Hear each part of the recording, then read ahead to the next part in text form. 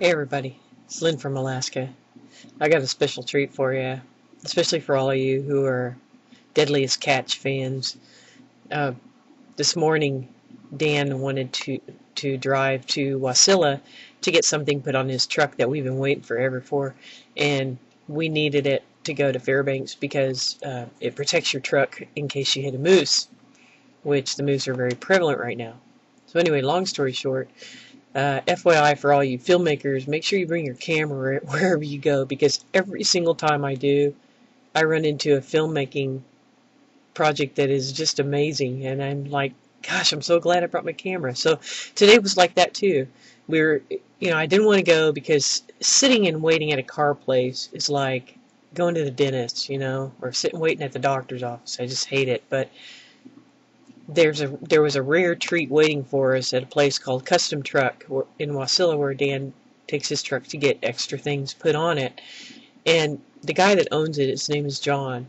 And you just don't wait in John's waiting room. You are engaged in conversation that is interesting and lively and full of stories. And Alaskans love to tell stories. I mean, I know a lot of people like to, but it just seems like everywhere I go, Alaskans just love to tell stories. And when I initially took out my camera, he started talking about crab fishing, because I guess he used to be a crab fisherman. And when he started talking about that, boy, I reached in my pocket and my camera came out, and he just ran off, ran in the back.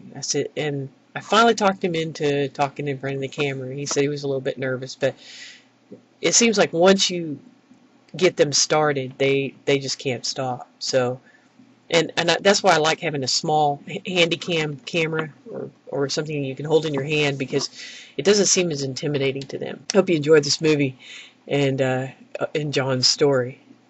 Greetings from Alaska.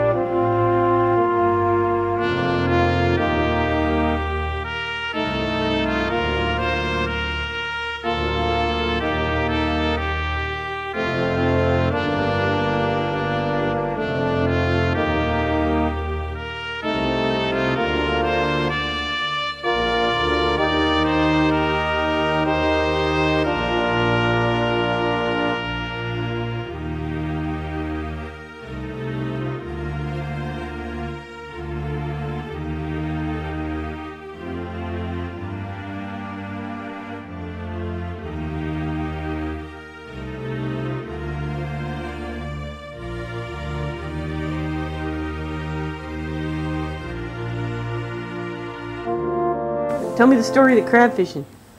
So there we were. And Dennis Black was the captain, and I was on deck, and Dougie, and Johnny Semyonov. So there we were. I knew you were going to say him.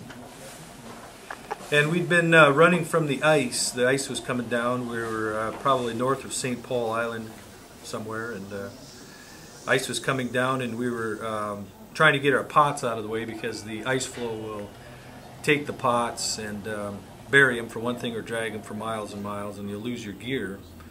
And he decided to put on a few more pots, something like 40 more pots, against our wishes, because we were so iced up. But he was nice and warm. He was in the wheelhouse, so we thought he was out of touch with reality.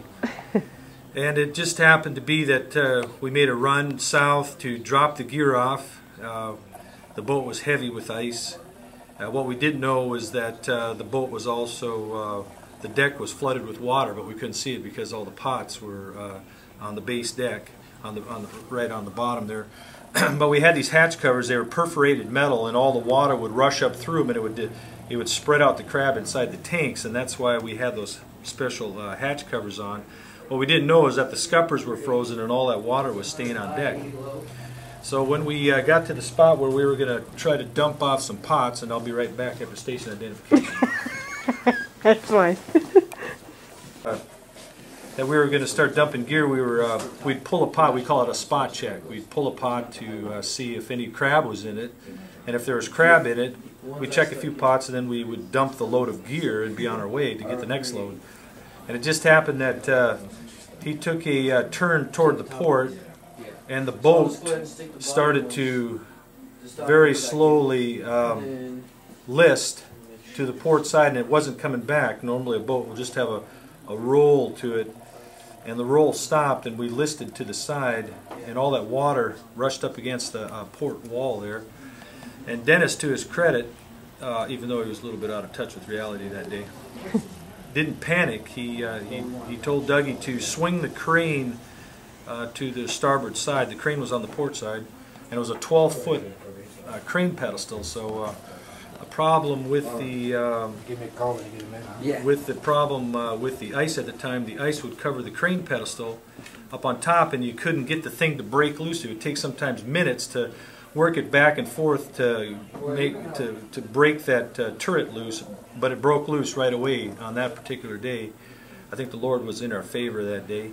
And he swung the crane over to the starboard side, and he started extending the crane, and that brought the boat slowly over to the starboard side. Then it listed to the starboard side, and we just kept swinging that crane until it stopped, and we were sitting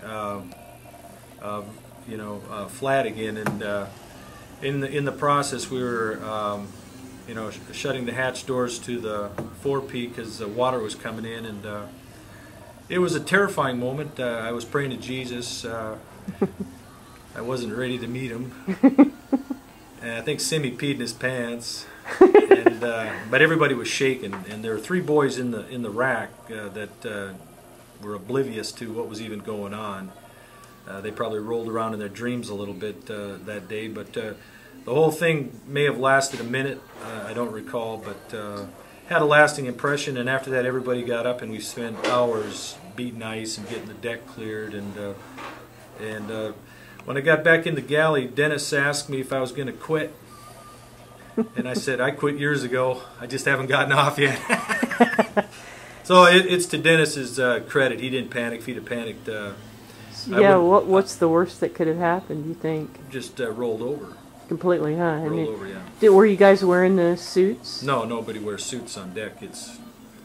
Can't work in a suit, so really, yeah, it would have been over. Yeah. Yeah, it's to Dennis's credit. If he'd have panicked, it'd have been over.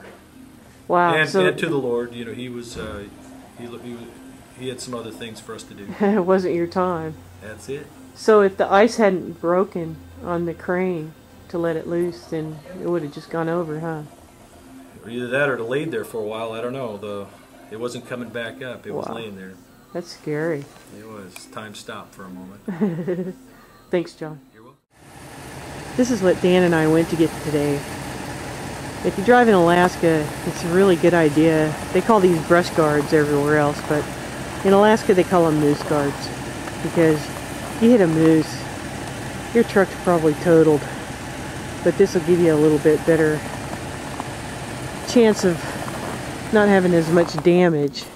And the place that we went today that I filmed, the crab fisherman, the guy who was a crab fisherman, John, he puts these on at Custom Truck in Wasilla. So if you're planning on moving up here or driving a lot in Alaska, these are a really good idea to have one.